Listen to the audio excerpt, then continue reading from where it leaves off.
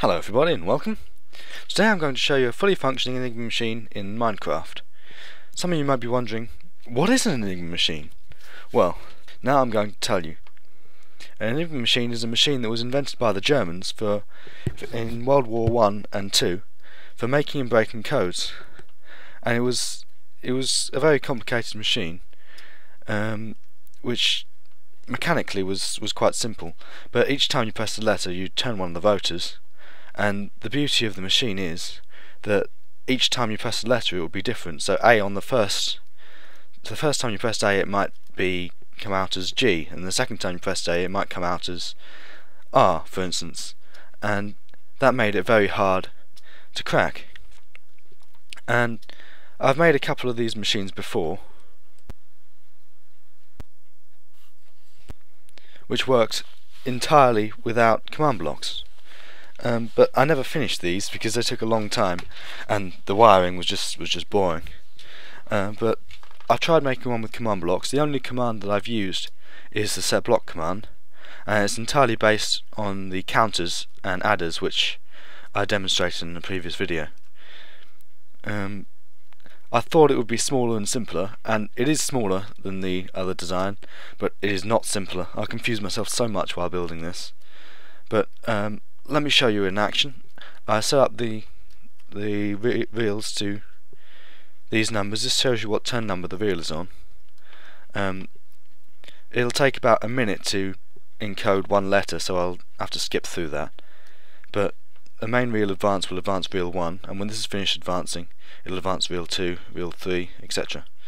So let me just remember what position the reel is on at the moment. That's 10, 17, 8, 11. I'll write that down because we'll need that when we decode it. So what I'm going to do is I'm going to encode a short sentence like hello. We'll go with that. Well, I'll start by pressing H, and now I'm going to skip and wait for a while the machine runs. Okay, so we now have an output. Our output is under X, so our first letter, H, goes to X. I'll write that down so we can remember it. So, in order to advance to the second reel, we'll click the main reel advance.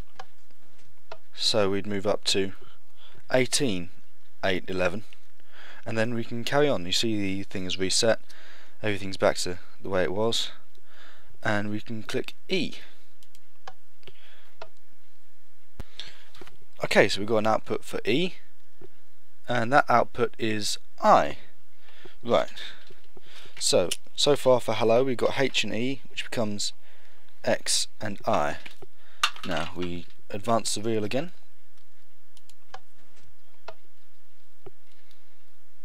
and now we can click L. Okay, so this output for L is P. So X, I, P. And this is the bit where you see where the Enigma machine comes into its own, is because we're going to press L again and it won't come back out as P. We're going to do the main reel advance, and then we click L for the second letter of second L in hello. And as you can see, the second output for L is M. So now we've only got the last letter to do. You can tell the kind of timescale this works upon because it's turned to day in that time. And so, last main reel advance, and we need to click O. Right, I'll click O now. So our last output for the final letter is E. So our translation, the encoded copy of hello reads XIPME, which is obviously indecipherable to someone who doesn't know the code. Someone who's reading that would be unable to tell what you were trying to say. Now, in order to decode it, you need to reset the reels to the same position they were to start with when you started writing the code. This means that even if someone has an identical copy of your Enigma machine, they have 17,576 different possibilities in order to try to decode the system, which is why it was so hard for the British to crack. I'll reset that now. I can reset the whole reel by pressing this button, but I'm not going to do that because these are all the same. Actually, yeah, I will reset. I'll reset the whole reel, a hard reset, which will take everything to 1. Now I'll advance through the reels. I want to get the first reel to 17. I'll keep clicking on this, and this will advance the reel 2, 3, 4. I'll do that quickly and then come back to you. So the first reel is now set to 17. I need to set the second reel to 8. I'll do that quickly. And the final reel needs to be set to 11.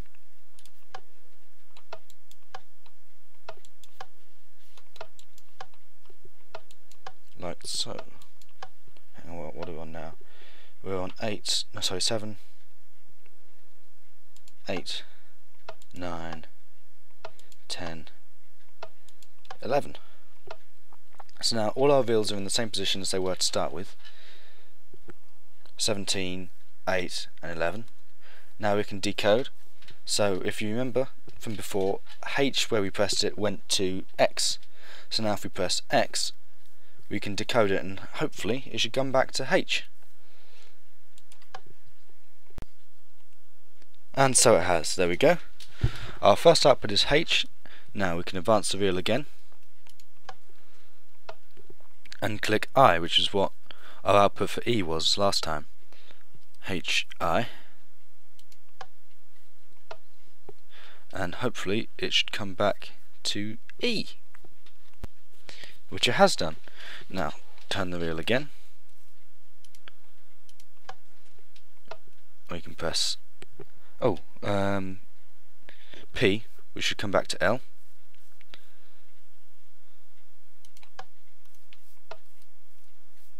I'm getting a bit of lag there.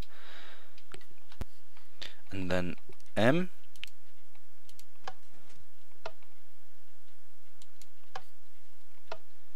and finally E, which should make the last of our letter O.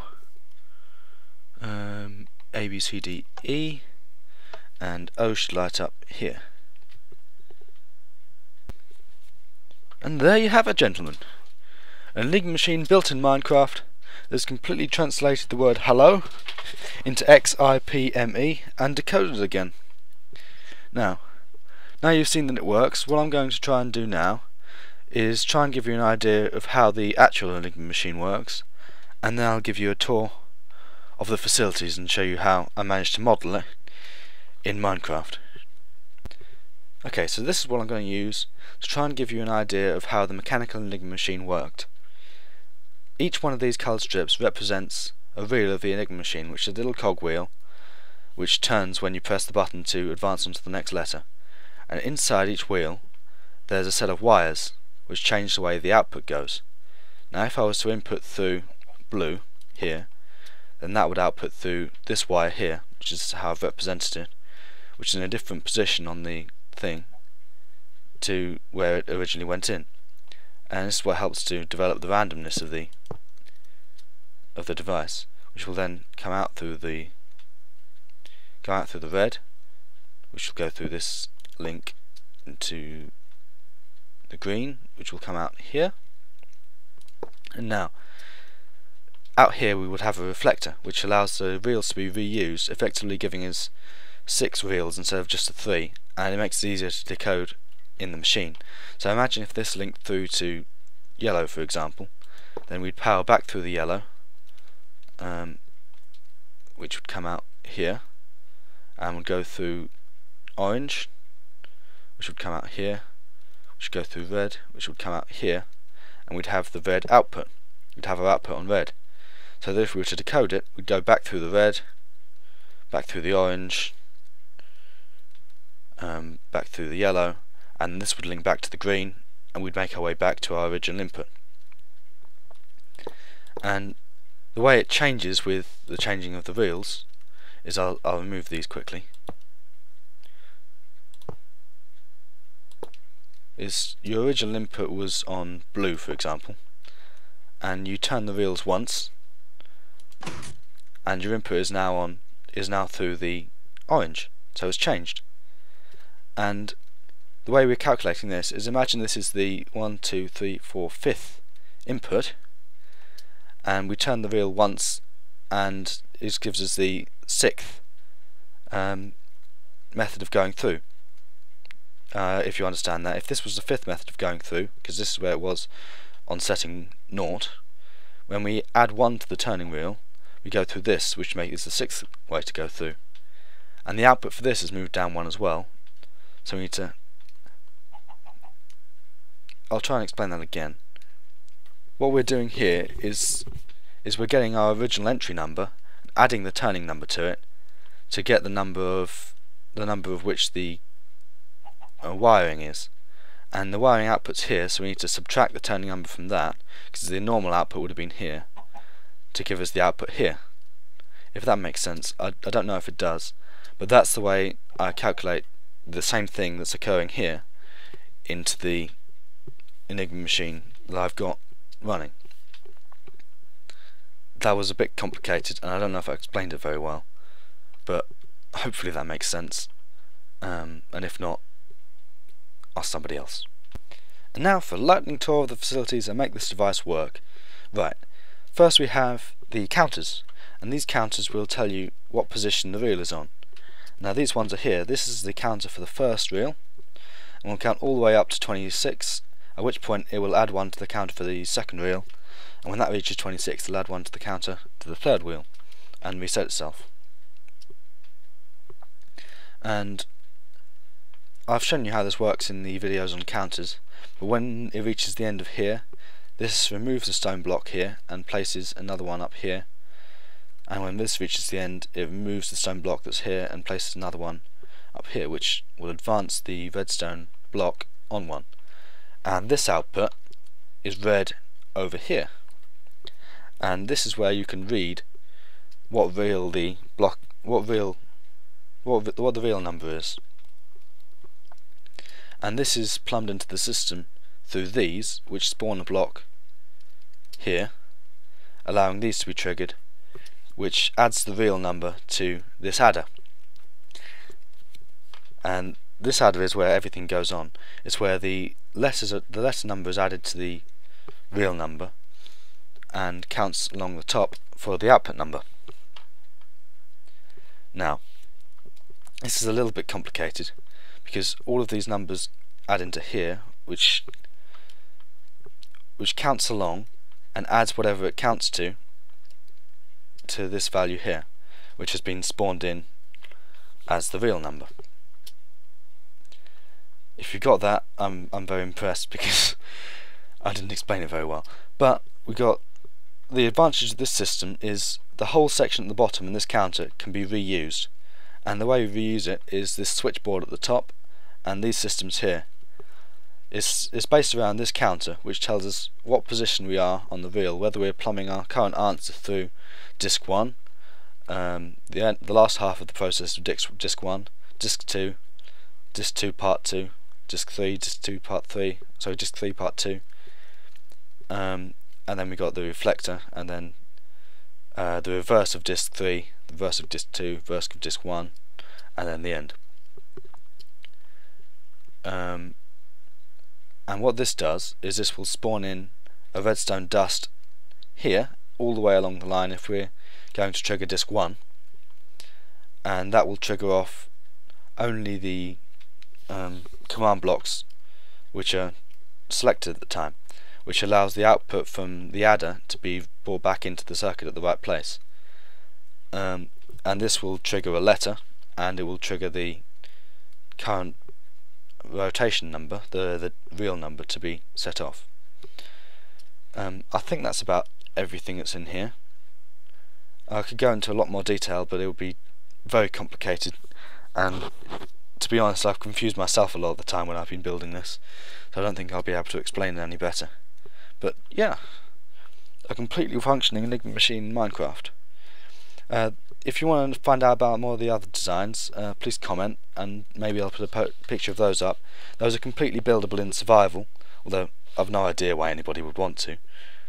And I think it's possible that they may actually work quicker, and they may be easier to understand than all of this rubbish, but they are much bigger and bulkier, and it means it's almost impossible to reuse the same system over and over again. So you have to build 6 individual disks, because this is reused 6 times for 3 of the forward disks and 3 of the reverse disks. But yeah, if you want to find out more, and then please comment and ask me for another video. Thank you for watching. I've been Liquid Demon, or Brother John, and